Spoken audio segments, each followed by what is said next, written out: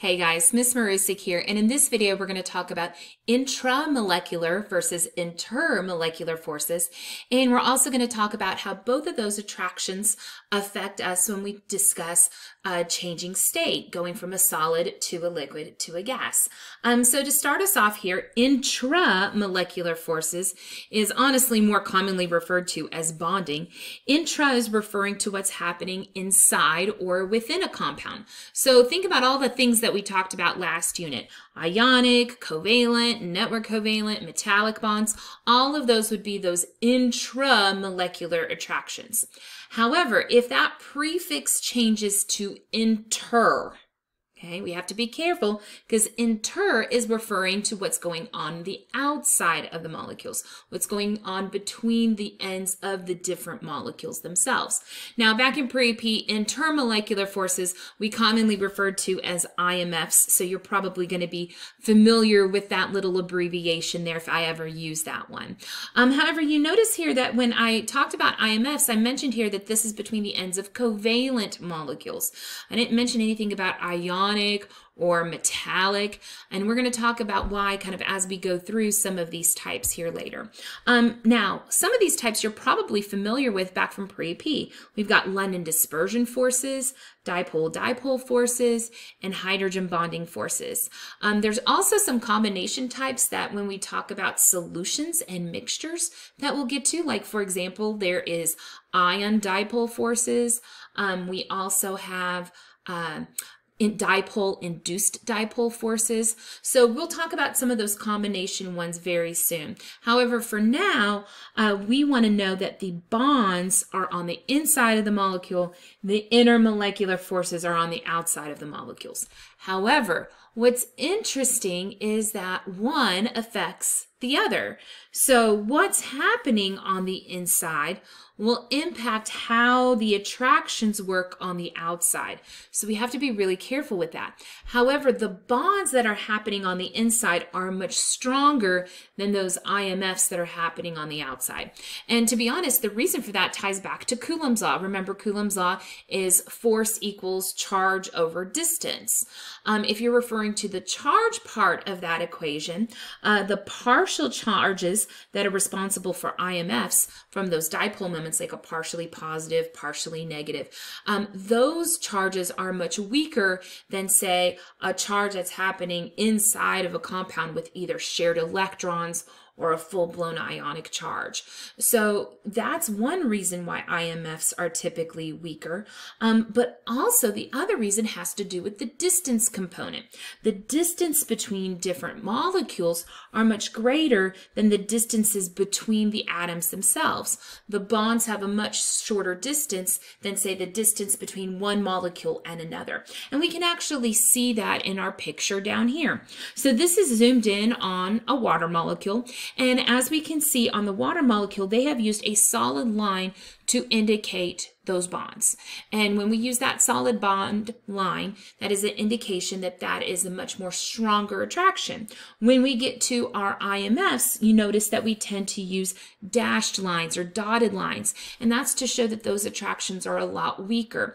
But also on this, you can kind of see the distance difference. I know we've kind of zoomed in here, but think about the distance of that bond happening in between those atoms within that particular water molecule versus the distance between, say, this water molecule and this other water molecule. So that distance is much greater here, and as we know, as distance increases, attractive forces decrease, and so that's another reason why those IMFs are much weaker than something that is a bond. Now, here's the deal.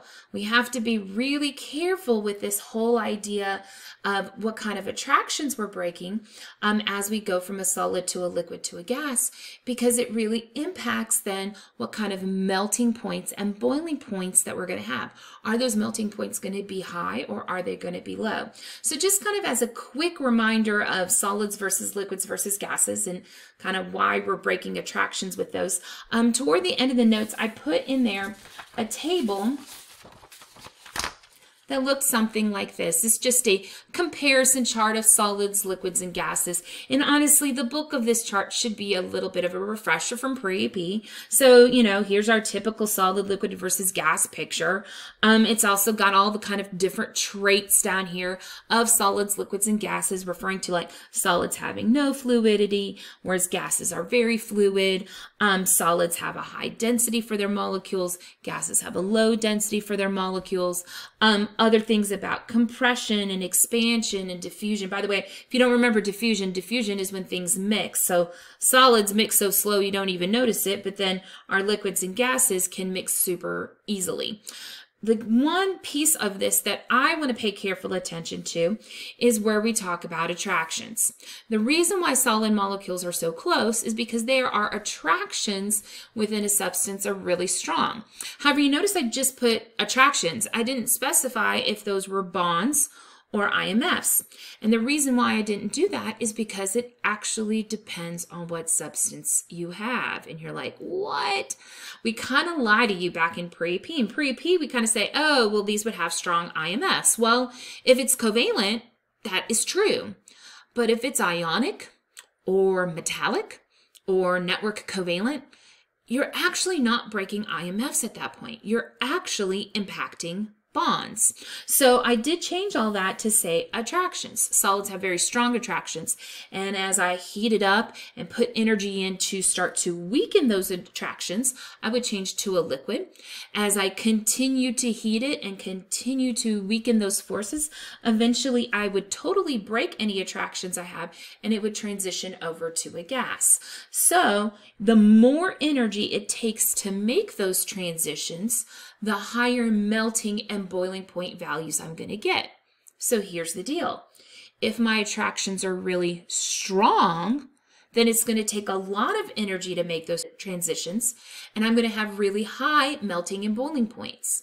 But if it doesn't take as much energy to make those transitions, then my melting and boiling points are going to be a lot lower. So to go back to the page where we were before, at the bottom here, I put a little chart that basically says, hey, what's holding a substance together as a solid? What kind of attractions would we have to break in order to go between a solid and a liquid and a gas? So here's the deal. If I have a network covalent, where I'm actually breaking bonds, so notice here they used diamond as our example, or if I have a metallic bond, here they use beryllium, but think like copper or silver or all of our alloys like brass and steel and things like that. Or if I have an ionic compound, all of those substances, in order to melt or boil them, you are actually breaking bonds, which is crazy to think about. Now look at the melting and boiling points on those values. Look, they're like in the thousands here. Those high melting and boiling points are because I am trying to break attractions that are much stronger. When I get down here to these compounds, notice all of these compounds happen to be covalent compounds. And I have London dispersion forces, dipole-dipole, or hydrogen bonding forces. Notice how much lower my values are for melting and boiling points. Now we're only, in the teens or the hundreds. Like those values are so incredibly low in comparison because now I'm only trying to break intermolecular forces, those weaker attractions. So I have to be very careful with my substances. By the way, one other comment about this whole idea of breaking bonds, these still, even though I'm breaking bonds to transition it between a solid and a liquid and a gas, it would still not be considered a chemical change. It's still a physical change because I don't change the formula of the substance. So even though I am breaking bonds, the formula here is not going to change because I'm not rearranging it into new bonds. So kind of watch out for that one. A common question that I've seen on the AP test in the past is something like this. When water boils, are bonds being broken? Why or why not? So here's where you would need to think about, well, for water, what am I breaking? Am I breaking a bond or am I breaking an IMF? Well, for water, it's covalent. and not a network covalent like diamond or graphite or glass, but rather just a regular covalent that has IMFs. Most of you remember from biology that water has hydrogen bonding intermolecular forces as its dominant type. So what happens there is that IMFs are broken, not bonds when it boils. So you got to be careful about when bonds break versus when we are breaking IMFs. So make sure that if you are ever asked a question where it says, hey, are we breaking a bond or are we breaking an IMF, that you identify what kind of substance do you have. Do you have one of those network covalent metallic or ionic compounds? If you do, then you are breaking a bond. If you don't, if you just have like a normal covalent substance, then you are breaking IMFs to make those changes. So here in just a moment, you're going to watch another video from me. And that video, we're going to talk about these different types of IMFs and see which of these within that category are stronger versus weaker. If you have any questions or need any help, please feel free to email me. Bye, guys.